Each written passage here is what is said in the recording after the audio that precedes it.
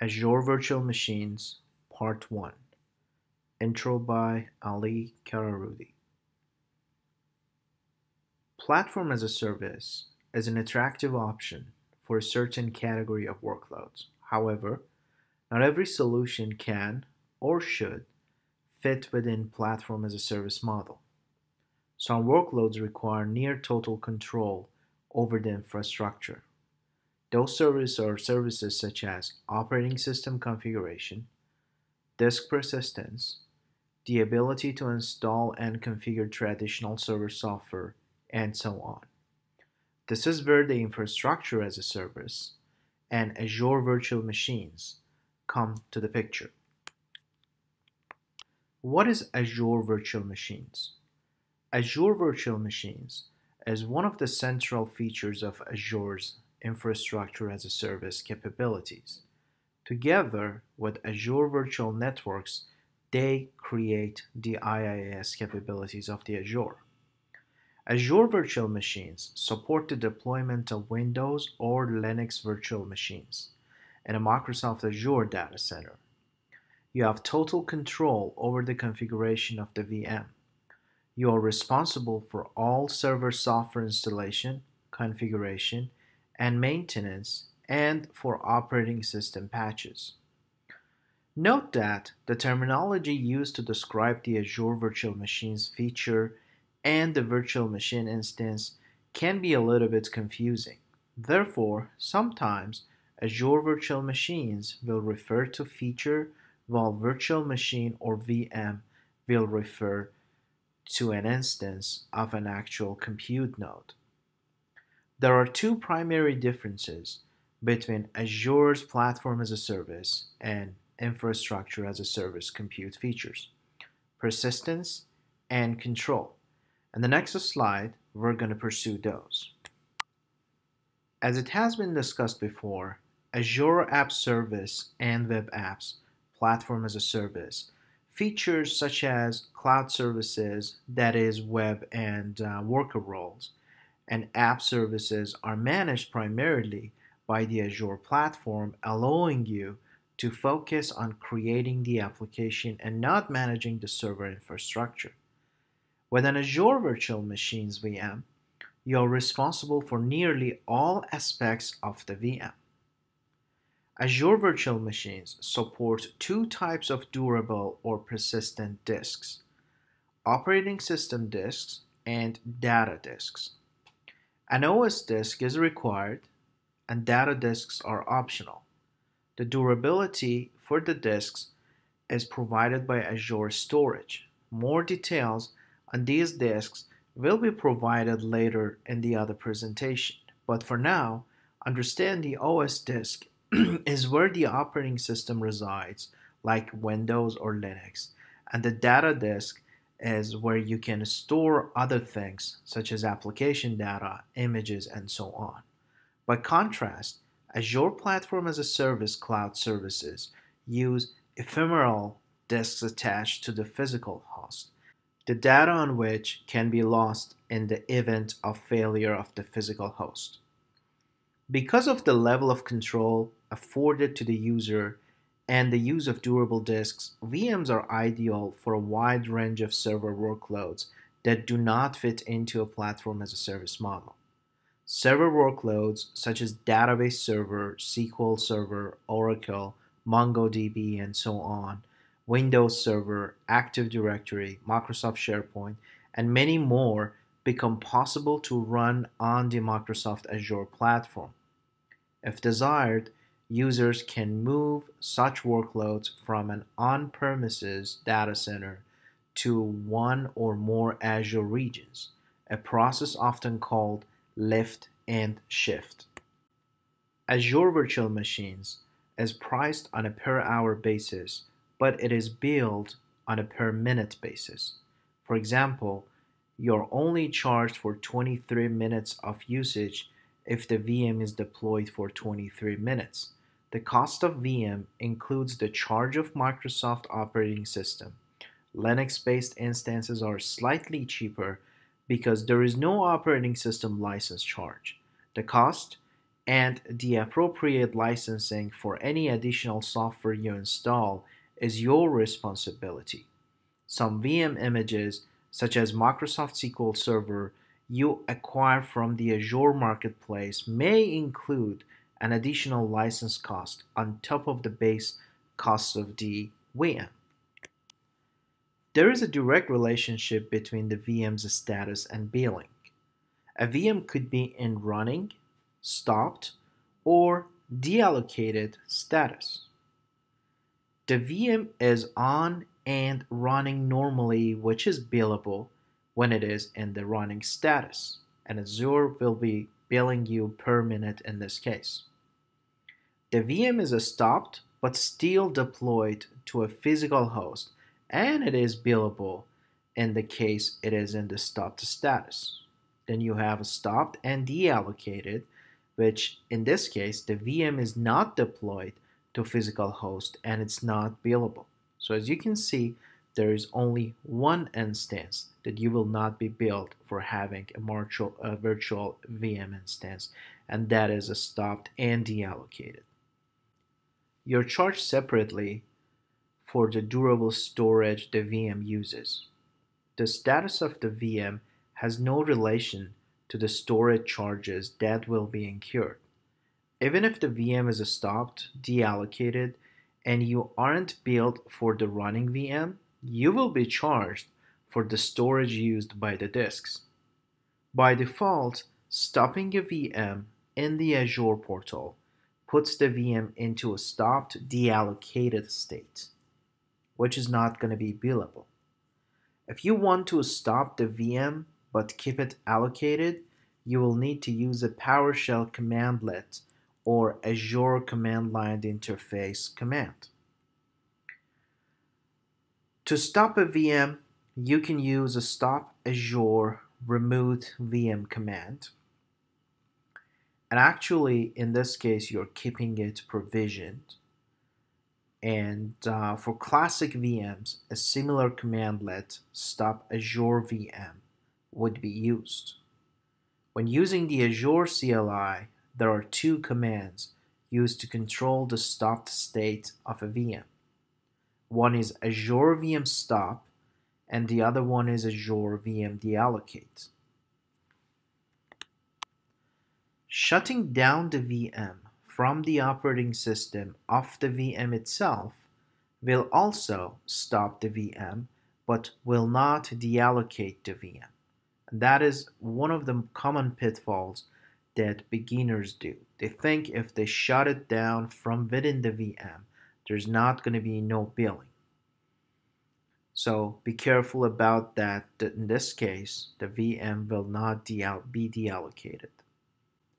The Azure Hybrid Use Benefit Program may offer additional savings by allowing you bring your on-premises Windows Server license to Azure. For more information, please see https://azure.microsoft.com/pricing/hybrid-use-benefit/. As of the time of this slide going, Microsoft offers a 99.95% connectivity service level agreement or SLA for multiple instance VMs deployed in an availability set. That means that for the SLA to apply, there must be at least 2 instances of the VM deployed within an availability set. Additional details pertaining to availability sets for Azure virtual machines are discussed later in this presentation. We can also look at http://azure.microsoft.com/support/legal/SLA for full details on how these things actually work. As you may remember from earlier discussions, there are two models for working with many Azure resources.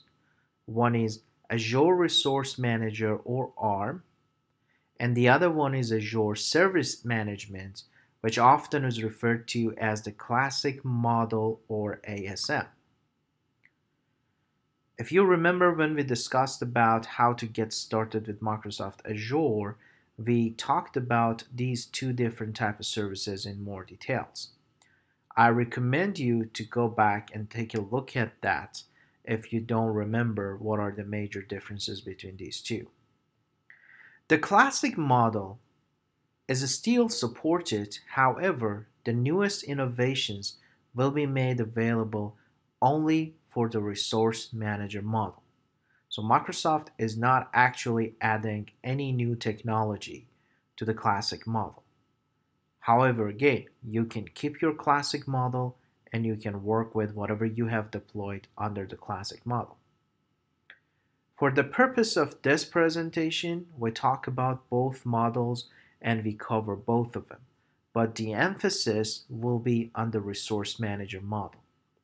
There are significant and fundamental differences in working with Azure virtual machines in these models. Let's talk about Azure Resource Manager model. When working with the Resource Manager model, you have explicit and fine-grained control over nearly all aspects of Azure VM. You will explicitly add components such as a network interface or public IP address, data disks, load balancers, and much more. You may recall that Resource Manager uses various resource providers to enable access to management of Azure resources. There are three main resources and resource providers used when working with Azure virtual machines, and those are network, storage, and compute. The network resource provider, or Microsoft.Network, handles all aspects of network connectivity, such as IP addresses, load balancers, network interface cards, and so on. The storage resource provider, or Microsoft.Storage, handles the storage of the disks for a VM in the context of Azure virtual machines. The compute resource provider, or Microsoft.Compute, handles details related to the VM itself, such as naming, operating system details, and configuration like size, number of disks, and so on. In addition to explicit control over the virtual machine's components, you have the ability to take advantage of some other resource manager features such as deployment and management of related resources as parts of a resource group, tags to logically organize and identify resources, role-based access control RBAC to apply necessary security and control policies, declarative template files, deployment policies to enforce specific organizational rules, and consistent deployment processes. So let's talk a little bit about classic Azure Service Management model. In the classic deployment model, VM deployments are always in the context of an Azure cloud service, a container of VMs. The container provides several key features, including DNS endpoint, network connectivity, including from the public internet if desired, security, and the unit of management. While you get these things for free, because they're inherited from the cloud service model, you have limited control over them. Use of the classic model also excludes the use of additional value-adding features available via Azure Resource Manager, such as tags, template files, and so on. Like a car, there are many components that make up a virtual machine. Also, like a car, there are multiple configuration options available to suit the specific functional needs and desires of the owner. What comes now describes several of the critical components of the Azure virtual machines. Additionally, more advanced configuration options will be discussed later in another video. But first, the base model needs to be established. It is sometimes helpful to think of an Azure virtual machine as a logical construct. A virtual machine can be defined as having status, a specific configuration like operating system, CPU cores, memory, disks, IP addresses, and so on, and a state. That logical definition can be instantiated by Azure, and the appropriate resources can be allocated to bring the VM to life. Azure VMs use attached VHDs to provide durable storage. There are two types of VHDs used in Azure virtual machines: image and disk. A VHD, that is a template for the creation of a new Azure virtual machine, is called an image. As a template, it does not have settings such as machine name, administrative user, and so on. More information on creating and using images will be provided later in this video. A possibly bootable VHD that can be used as a mountable disk for a VM is called disk. There are two types of disks: an operating system disk and a data disk. Remember, all durable disks, the OS disk and the data disk, are backed by page blobs in Azure storage. Therefore, the disks inherit the benefits of the blob storage, which are high availability, durability, and geo-redundancy options. Blob storage provides a mechanism by which data can be stored safely for use by the VM. The disks can be mounted as drives on the VM. The Azure platform will hold an infinite lease on the page blob to prevent accidental deletion of the page blob containing the VHD. The related container or even the storage account are also protected by this infinite lease. There are two types of major storages in Microsoft Azure virtual machines: standard and premium storage. The disk files, or .vhd files, can be backed by either standard or premium storage accounts in Azure. Azure Premium Storage leverages solid-state disks, or SSDs, to enable high performance and low latency for VMs running I/O-intensive workloads. Standard storage is available for all VM sizes, and we will discuss what the VM sizes are very soon in this video. While premium storage is available for DS, DS version 2, F, and GS series of the VMs only. Standard storage can also be used with DS, DS version 2, F, and GS series VMs, in which case only the local ephemeral drive runs on the SSD and the rest of the information runs off of an HDD. In general, it is recommended to use Azure Premium Storage for production workloads, especially those that are sensitive to performance variations or are I/O intensive. For development or test workloads, which are often not sensitive to performance variations and are also not sensitive to I/O intensity, Azure Standard Storage is generally recommended.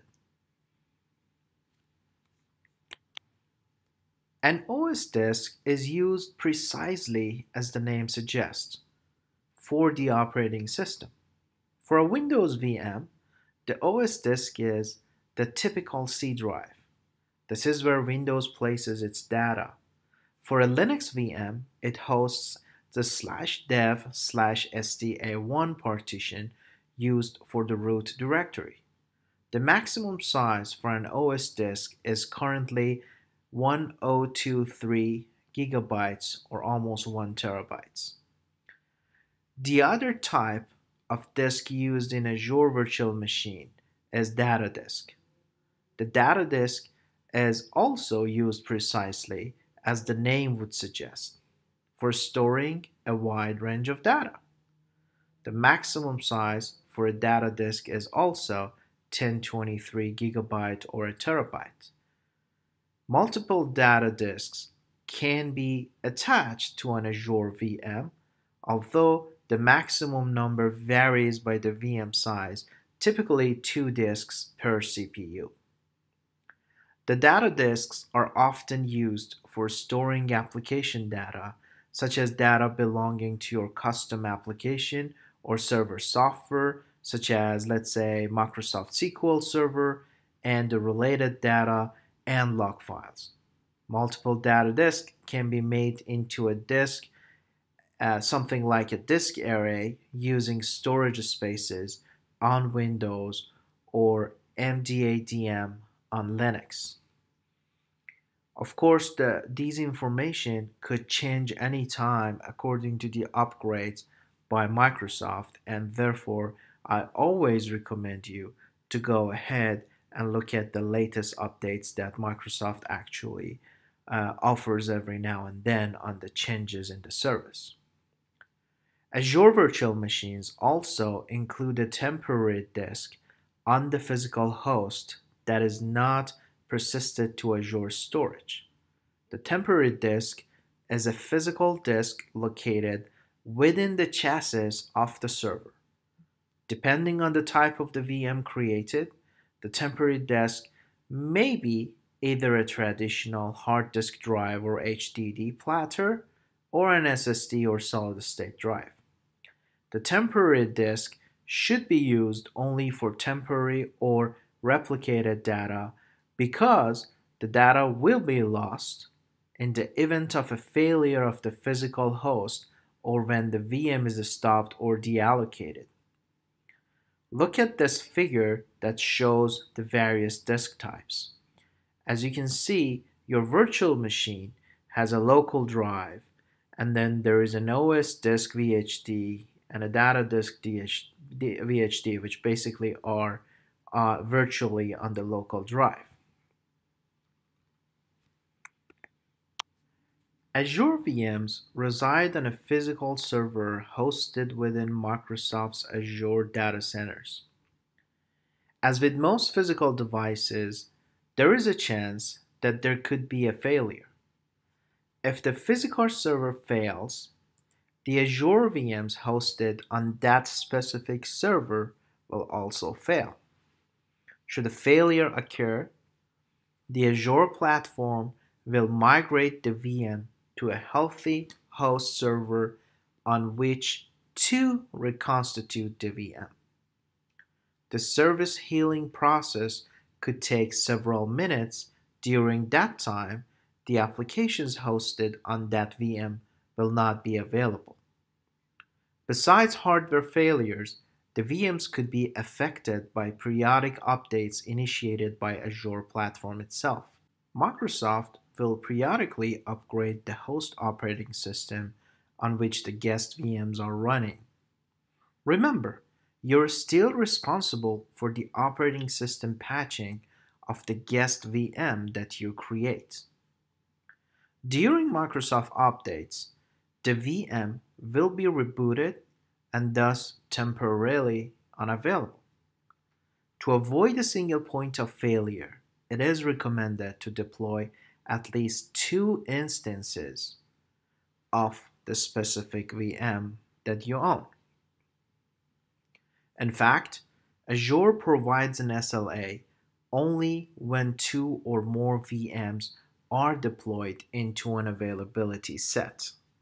This is a logical feature used to ensure that a group of related VMs are deployed so that they're not all subject to a single point of failure and not all upgraded at the same time during the host operating system upgrade in the data center. The first two VMs deployed in an availability set are allocated to two different fault domains, ensuring that a single point of failure will not affect them both simultaneously. Similarly, the first five VMs deployed in an availability set are allocated to five different update domains, minimizing the impact when Azure platform induces host operating system updates one update domain at the same time. VMs placed in an availability set should perform as an identical set of functionalities. So basically mirroring each other. However, Microsoft is not that generous to give you unlimited number of fault-tolerant VMs. The number of fault domains and update domains is different depending on the deployment model, whether Resource Manager or Classic. In the Resource Manager model, you can have up to 3 fault domains and 20 upgrade domains. With the Classic model, you are limited to 2 fault domains and 5 upgrade domains. So basically, you can go anywhere between 2 to the maximum limit of the availability set limits. So there are two types of Azure virtual machines, whether basic or standard. VMs in the basic tier are well suited for workloads that do not require load balancing or the ability to auto-scale. VMs in the standard tier support all Azure virtual machine configurations and features. This tier is recommended for most production scenarios. The basic tier contains only a subset of the A-series VM sizes, which is from A0 to A4. The standard tier supports all available VM sizes and series, which are A-series, D-series, DV2 series, F-series, G-series, and basically everything. There are also variants of the D, DV2, F, and G series sizes called DS, DSV2, F, and GS, which support Azure Premium Storage. Note that with the introduction of the F-series VM sizes, Microsoft announced a new naming standard for VM sizes, starting with the F-series and applying to any future VM sizes. A numeric value after the family name will match the number of CPU cores. Additional capabilities such as premium storage will be designated by a letter following the CPU core count. For example, standard F8S will indicate an F-series VM supporting premium storage with 8 CPU cores. The S indicates premium storage support. This new naming standard will not be applied to previously induced VM sizes. So let's talk about different VM sizes as we went through over during this video a couple of times. We have A series, the traditional sizes that have been around since Azure Virtual Machines was introduced, and these are general purpose virtual machines.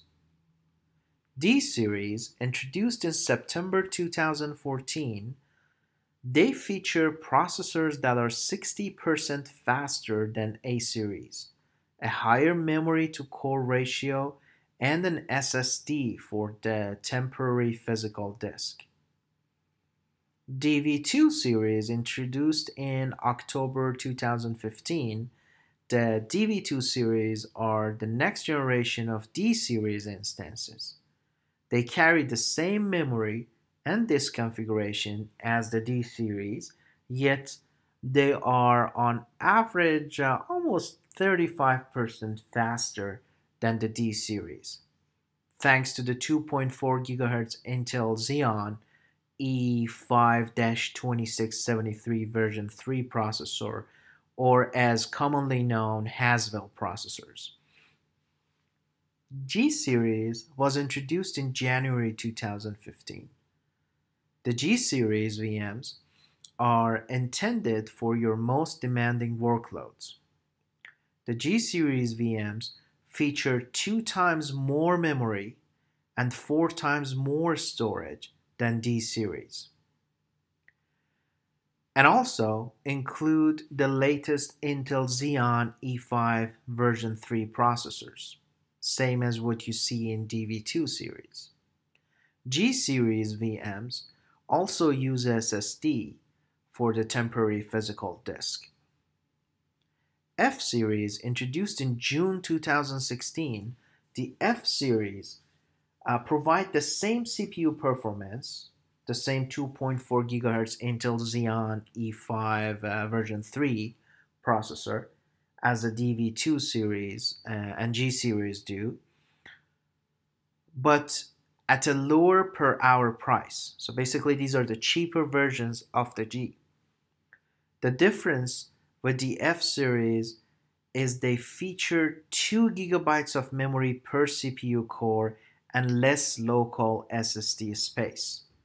The F series can be an excellent choice for workloads that might not benefit from additional memory or local SSD spaces that G series or DV2 series provide. And finally, last but not the least, N series, announced in September 2015. The N series featured GPU capabilities powered by NVIDIA. At the time of this video, N-series VMs are limited to a private preview and they're not publicly available. However, they're being considered highly performers as the GPU processing is being customized towards higher performance calculations. In an on-premises physical infrastructure, you may have many components that all allow you to operate your virtual machine in a scalable and secure manner. These components include equipment such as separate network spaces for internet-facing and backyard servers, load balancers, firewalls, and more. Many of those components can logically be deployed and implemented in an Azure virtual network. This virtual network often is referred to as a VNet. Azure Virtual Network provides many similar features such as the following: subnet, IP address, load balancers, and network security groups. A subnet is a range of IP addresses within a virtual network. A VM must be placed in a subnet within the VNet. VMs placed in one subnet of a VNet can freely communicate with VMs in another subnet of the same virtual network. However, you can use network security groups or NSGs and user-defined routers in order to control such communication. An IP address can be either public or private.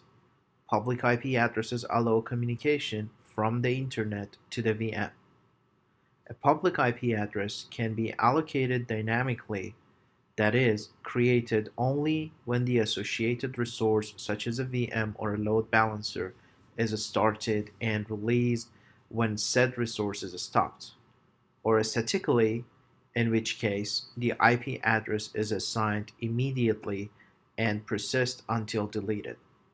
Private IP addresses are non-internet routable addresses used for communication with VMs and load balancers in the same VNet. VMs are exposed to the internet or other VMs in a VNet by using Azure load balancers. There are two types of the load balancers. External load balancers, which are used for exposing multiple VMs to the internet in highly available manner, and internal load balancers, which are used for exposing multiple VMs to other VMs in the same VNet in a highly available manner. A network security group allows you to create roles that control, like approve or deny, inbound and outbound network traffic to network interface cards or NICs. So they kind of mirror the way that a firewall is working on a locally managed network. When creating a VM in Azure using the Resource Manager model, it is required that the VM be placed within an Azure virtual network or a VNet. You will decide to use an existing VNet or create a new one. The subnet to use, the IP address, if there is a load balancer or not, the number of network interface cards, and how network security is handled as depicted in this picture. While many other features are out there to set, these are the mandatory features for you to make sure you are defining while creating your VM. While it may seem like a lot just to get a VM deployed, these are important steps that are considered for the accessibility and security of your VM and must be carefully tended to.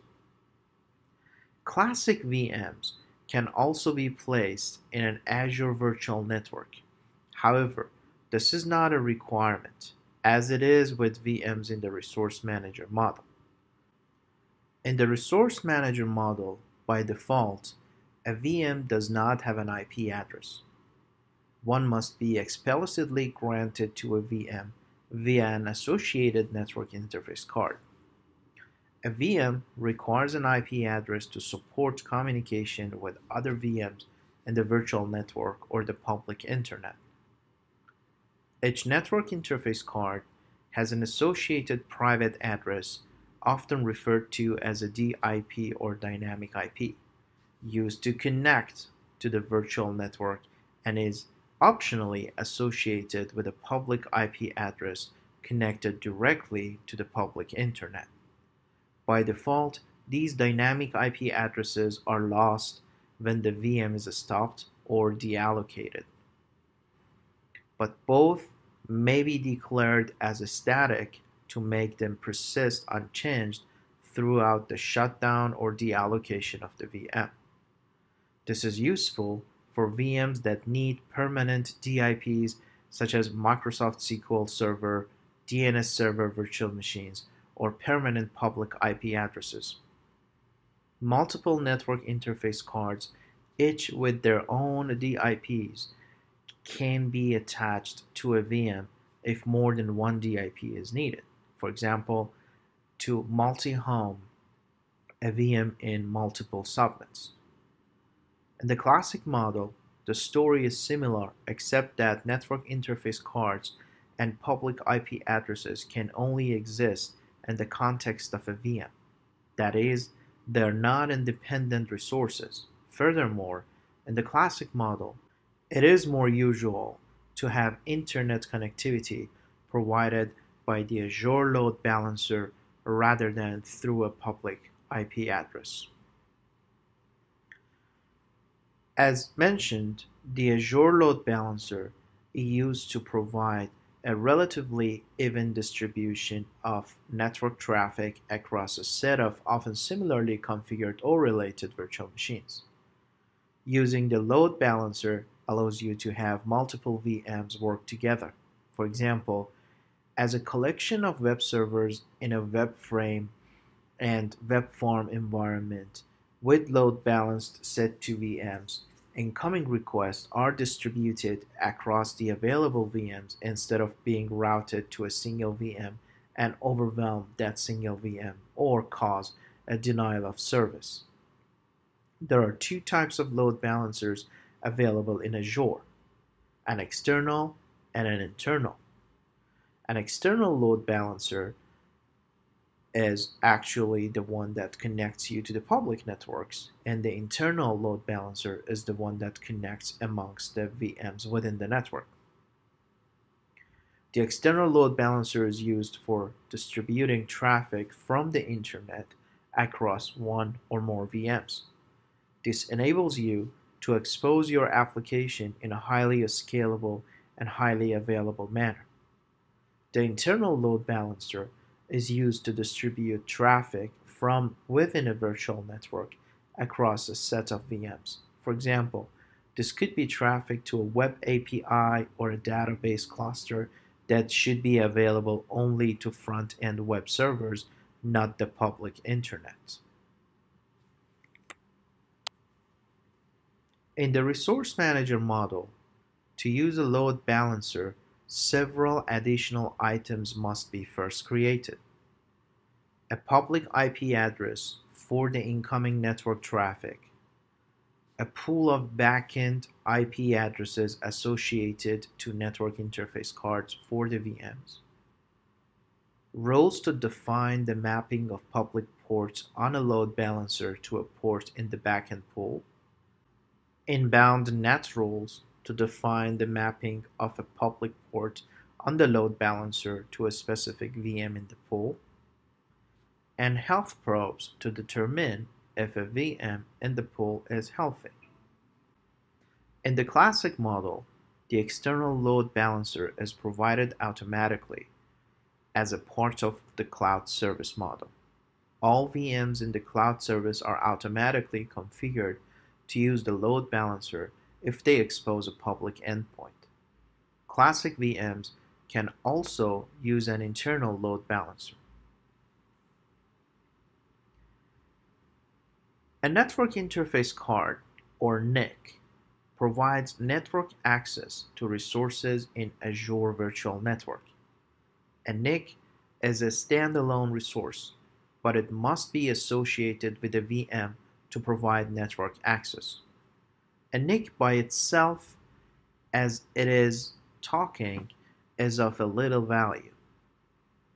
The maximum number of NICs attached to a VM is dependent on the size of the selected VM. There are several important points to be aware of when working with network interface cards and virtual machines. The IP address for each network interface card on a VM must be located in a subnet of the VNet to which the VM belongs to. If multiple network interface cards are assigned to a virtual machine, only the primary network interface card can be assigned the public IP address. Each network interface card will get assigned a private IP address, assuming the network interface card is not the primary NIC and has a public IP address. The NICs can be in a different subnet of the VNet. Any NIC on a VM can be associated with a network security group or NSG. When working with classic VMs, it is not necessary to worry about NIC configuration because that is handled automatically as a part of cloud service model and cannot exist outside the context of a VM. Next, let's talk about network security groups a little bit. Network security groups, or NSGs, allow you to have fine-grained and explicit control over how network traffic flows into or out of Azure VMs and subnets. NSGs allow you to shape the network traffic flow in and out of your environment. You create rules based on the source IP address and port and the destination IP address and port. The NSG rules can be applied to a VM and or a subnet. For a VM, the NSG is associated with the network interface card attached to the same VM. Azure Virtual Machines, or VMs, are one of several types of on-demand scalable computing resources that Azure offers. Typically, you choose a VM when you need more control over the computing environment than other choices offer. In this video, we give you information about what you should consider before you actually create a virtual machine, how you create it, and how you manage it. An Azure VM gives you the flexibility of virtualization without having to buy and maintain the physical hardware that runs it. However, you still need to maintain the VM by performing tasks such as configuring, patching, and installing the software that runs on it. Azure virtual machines can be used in various ways. Some examples are development and tests, applications in the cloud, and extended data center. Azure VMs offer a quick and easy way to create a computer with a specific configuration required to code and test an application, which in this case, for any development and test application, you can easily use an Azure virtual machine. Because demand for your application can fluctuate, it might make economic sense to run it on a VM in Azure. You pay for extra VMs when you need them and shut them down when you don't. Virtual machines in Azure can easily be connected to your organization network, and that gives you a huge benefit on the connectivity side.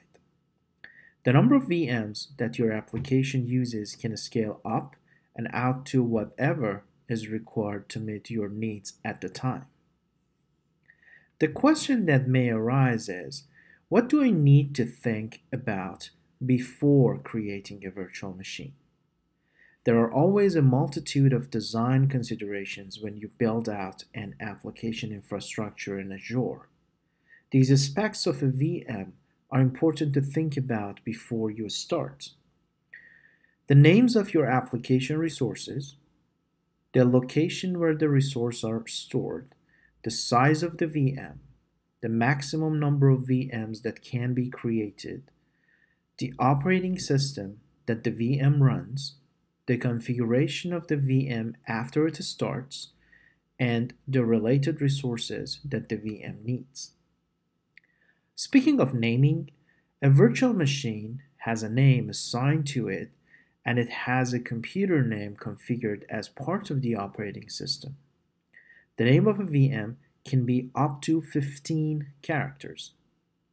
If you use Azure to create the operating system disk, the computer name and virtual machine name are the same. If you upload and use your own image that contains a previously configured operating system and use it to create a virtual machine, the name can be different.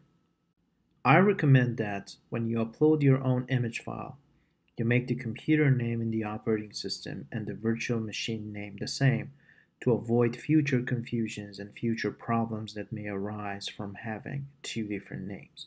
It is always easier to remember one name rather than two. Regarding the locations, all resources created in Azure are distributed across multiple geographical regions around the world. Usually, the region is called location when you create a VM. For a VM, the location specifies where the virtual hard disks are stored. Regarding the size of the VM that you use is determined by the workload that you want to run.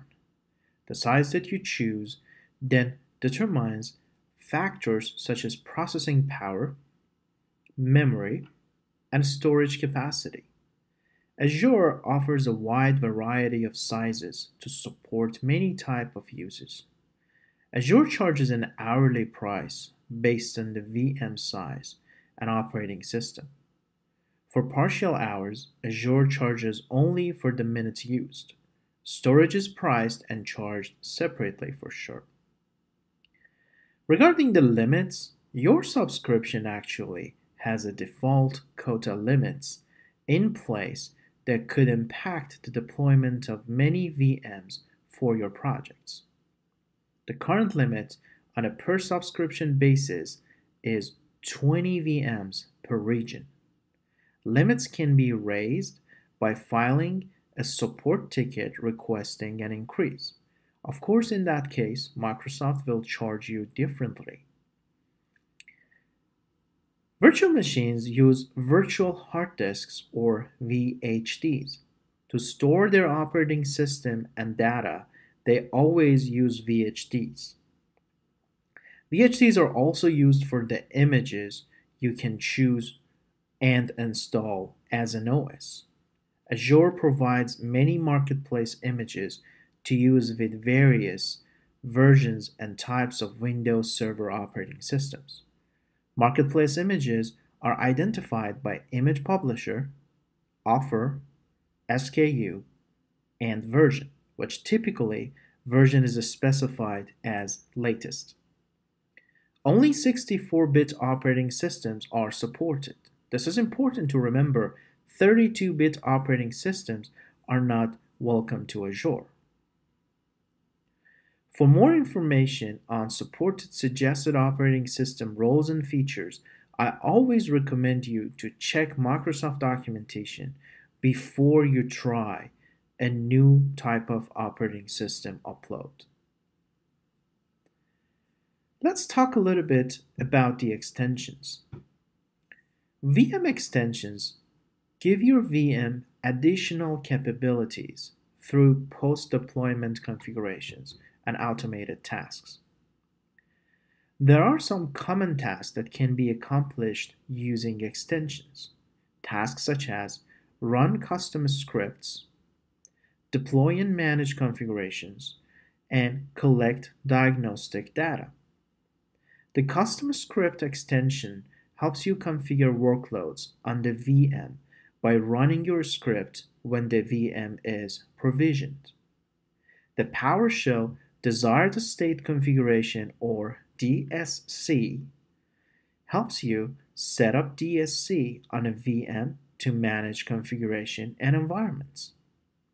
The Azure Diagnostics extension helps you configure the VM to collect diagnostic data that can be used to monitor the health of your application. The resources that you see in the current table are used by the VM and need to exist or be created when a VM is created.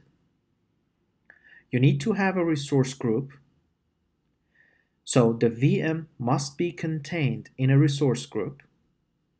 You need to have a storage account, so the VM needs the storage account to store its virtual hard drives into. You need to have a virtual network so that your VM be a member of a virtual network. You need to assign a public IP address to the VM. This is not mandatory. It is necessary just in case you want your computer to be accessible. So the VM can have a public IP address assigned to it to remotely access. You need to have a network interface. That's a mandatory. The VM needs the network interface to communicate in the network, so you usually have the local network of yourself within the Azure, and without the network interface, you don't have a VM. However, you can have no public IP address assigned to your VM, which means it is not accessible publicly through the web. Another characteristics, another resource, which is not mandatory but it's always good to exist in your VM, is data disks. The VM can include data disks to expand storage capabilities. So let's talk about how do we create our first VM. You have several choices for creating your VM. The choice that you make depends on the environment you're in. The table that you're looking at right now provides information to get you started creating your VM. You can either do it through the Azure portal, which we're going to do it in this class. You can do it through the templates, which is going to use Microsoft virtual machines with a resource manager template.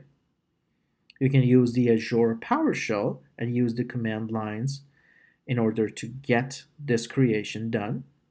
You can use client SDKs, which basically is deploying Azure resources using C#. We can use REST APIs, or you can use the Azure CLI itself. You hope it never happens, but occasionally something goes wrong. If this situation happens to you, you can easily look up in different troubleshoot resources that Microsoft has uploaded as documentation for Azure. So let's think about it. How do we manage the VMs after we create them? VMs can be managed using a browser or using the CLI PowerShell. If you use PowerShell or the portal online on the web, no matter which one to use, you can have access to all the capabilities of Microsoft Azure to manage the VMs. Some typical management tasks that you might perform are getting information about a VM, logging on to a VM, managing availability, and making backups. The table you're looking at right now shows you some of the ways that you can get information about a VM.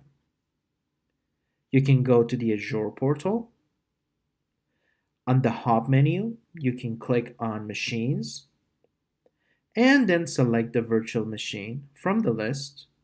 And on the blade for Microsoft Virtual Machines, you have access to overview information, setting values, changing values, monitoring metrics, looking at the cost, and so on and so on. You can use Azure PowerShell. For information about using PowerShell, look at the video that I already have uploaded and see how to set it up. You can use REST API, use the get VM information operation to get information about a VM, and you can use client SDKs. Last but not the least again is the Azure CLI. So after you create your virtual machine, next step is going to be logging onto the VM. You use the connect button in the Azure portal to start a remote desktop session or an RDP. Things can sometimes go wrong when trying to use a remote connection. If the situation happens to you, again, you can go back to the information posted in the troubleshoot remote desktop connection to an Azure virtual machine running Windows on the Microsoft documentation website. Let's talk a little bit about managing the availability of your virtual machine. It's important for you to understand how to ensure high availability for your application. This configuration involves creating multiple VMs to ensure that at least one is running.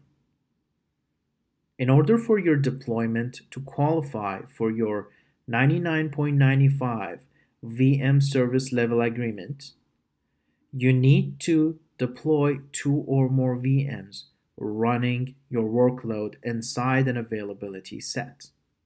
This configuration ensures your VMs are distributed across multiple fault domain and are deployed onto hosts with different maintenance windows. You can always go online and check the Azure SLA, which explains the guaranteed availability of an Azure as a whole. But the rule of the thumb is if you only have one VM, Microsoft does not certify 99.95% VM service level agreement that they have. Minimum of 2 is required in order to be able to get that number.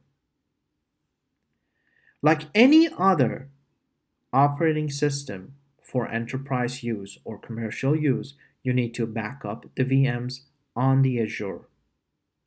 A recovery service vault is used to protect data and assets in both Azure Backup and Azure Site Recovery services. You can use a recovery service vault to deploy and manage backups for Resource Manager deployed VMs using the PowerShell. This basically gets us to the point of a start creation of a VM. Okay, let's start creating our first virtual machine. So first you need to log into your Azure instance. Right now, as you can see, I'm already logged in. By this point, you must have an account or you cannot follow the information and instructions from this point on. If you have any questions regarding how to create an account, please search for the video named How to Create a Free Account with Microsoft Azure and follow the steps in that video. So I want you to go to Create a Resource up here and click on it. And from the search box, we're going to look for Server 2016 Data Center and choose the data center. So just go ahead and switch this to the Resource Manager. Take a look at what you're installing. So you're installing Windows Server 2016 Data Center, which is a comprehensive server actually that we're going to use mostly in this class. The image can be used with Azure Hybrid Benefit for Windows Server. We're going to discuss what this is in the near future. Some legal terms that you can go ahead and read or just simply save it for later read. Publisher is Microsoft and documentation is available here. I always encourage you to click on the documentation, go there, and read everything that they have to offer about this specific operating system VM. Introducing to Windows 2000 Server 2016 again. Is going to help you understand the Windows itself and what's new and learn more. So this basically are for your further study by your own. At this point, I want you to click on Create and your instance is going to be created. So in the Basics tab, let's go under Project Details. Again, I'm under the Basics tab after creation of the resource. And then I'm going to the project details and I want you to make sure the correct subscription is selected and then choose create new. But look at it. So the subscription that I have is a free trial. As you can see, there's no other option for me as of now. If you're planning on keeping this copy of Microsoft Windows Server 2016 Data Center in future, don't worry. You're going to have it for free. So the resource group, you can create your own groups. It doesn't matter what group you actually create. It's going to help a lot in managing your resources over here. So I create a new group and name it Test VMs for CCSF. And basically click OK on that. Now it's going to be under that resource group. Next step is naming the virtual machine that I want you to notice what the requirements that Microsoft has assigned for naming the virtual machine. So virtual machine name cannot contain non-ASCII or special characters. So that is sometimes funny, but this is something to put into consideration. The virtual machine name must be unique in the current resource group. And remember, this is the resource group that we are talking about, which is the test VMs for CCSF. So that means if you have two different resource groups, you can have the same names, the exact same name within those two groups, and there's not going to be no problem. Coming back here, I'm going to go ahead and start naming it to see it again. So the value should be between 1 to 15 characters. So to make stuff easy, I just put it down 2016 Server Data Center. As you can see, it is one more character. Actually, I'm going to keep it at 2016 Server. So As long as you're meeting all these requirements, you're good to go, and you should not have no problem. So the region is going to be East US as of now, but if you like to put it in any other region, then you're more than welcome. It is okay to put it in any region that you want.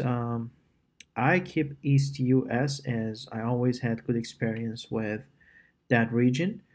And the availability options, as you can see, you can put it in an availability set. Remembering from the lecture, remember if you want to put it in an availability set, that means you're going to have two different servers that must be added over here to back each other up.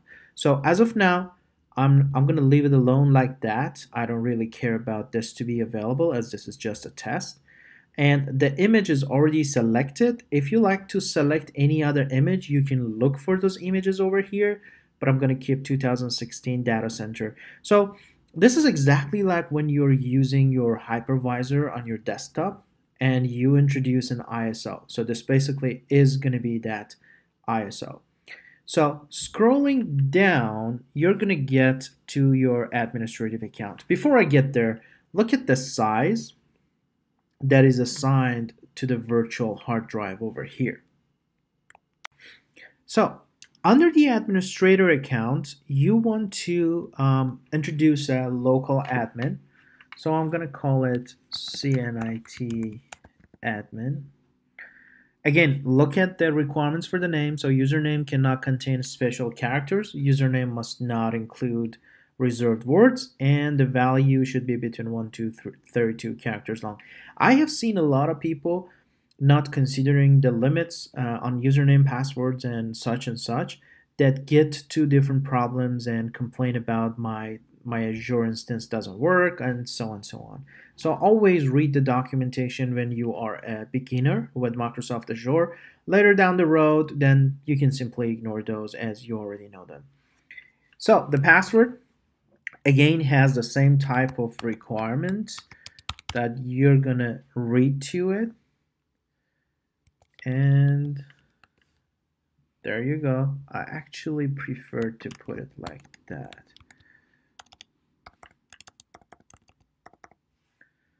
And there you go.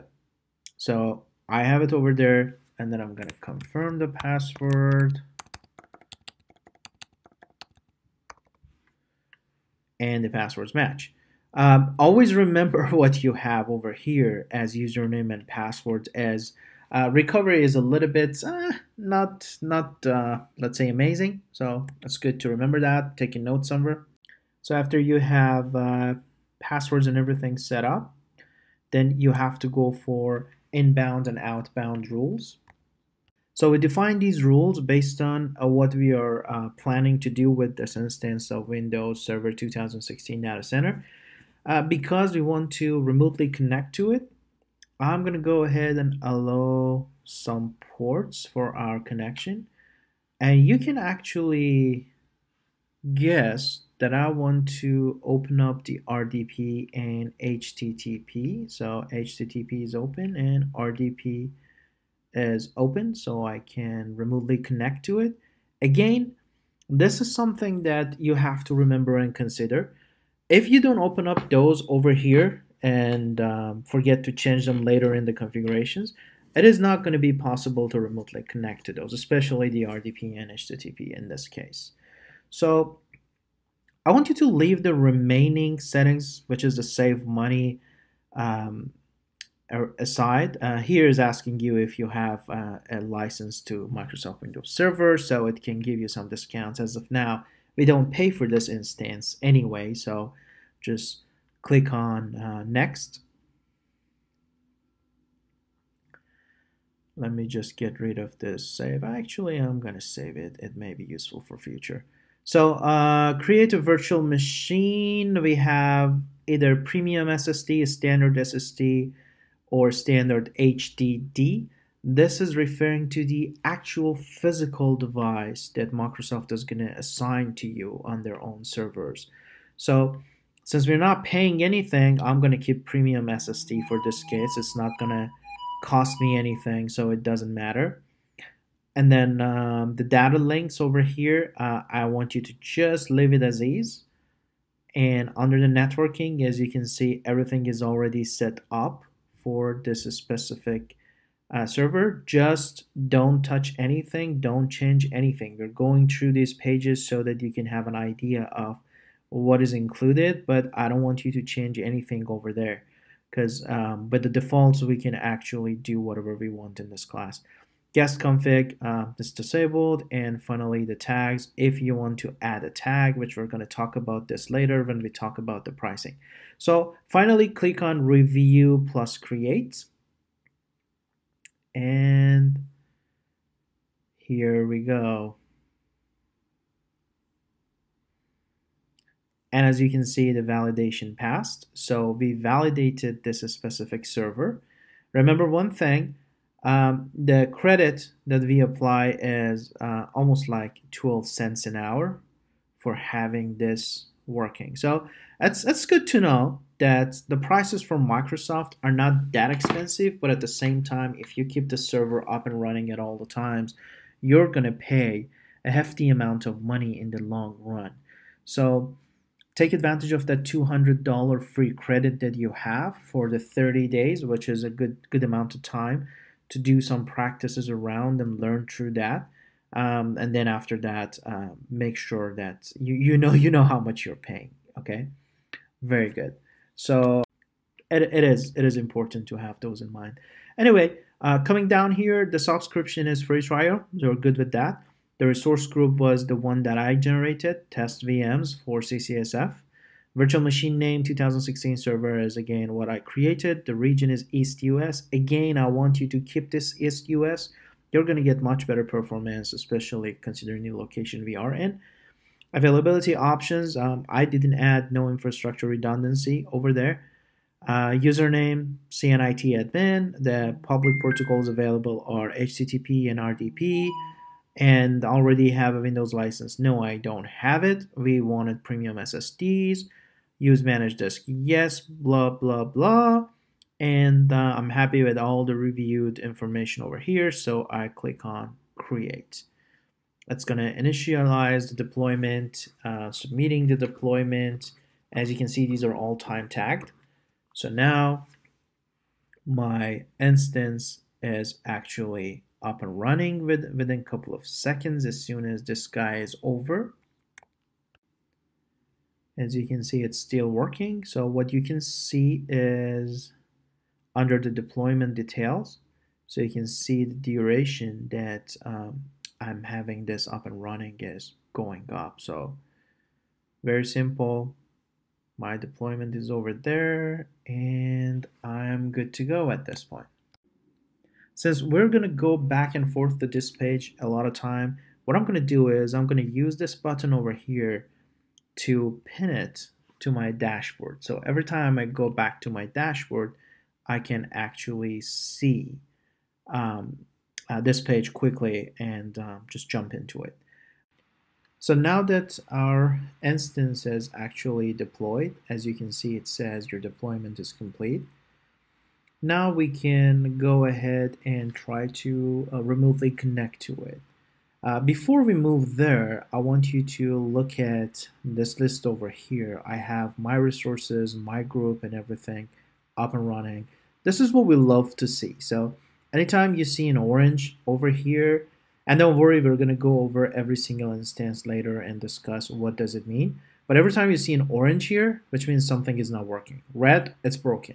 It needs your attention. So if you go through other steps throughout the labs in this course and you figure out something is not happening, you cannot connect somewhere or do something over there, come back and make sure your deployment is going well. And I can click here to go to the resource, which is going to be my 2016 server. So we're going to discuss how everything in here is going to work.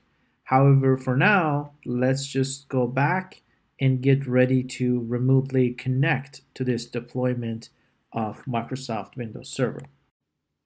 Okay, so let's start from how to get access to our virtual machine. Let's say you just logged in to your home page and you want to get access to your virtual machine and look at how is it doing, you need to go here to the resource groups, and through those resource groups you're going to see all the resource groups that you already have created. If you remember, I created this test VMs for CCSF, so I click on that, and under the resources within this group I have everything that Microsoft assigned to me, which all of them are actually in a package to run 2016 server my machine. So I click on that and it opens up the 2016 server with all the properties. So basically this view that you're looking at is called the server property.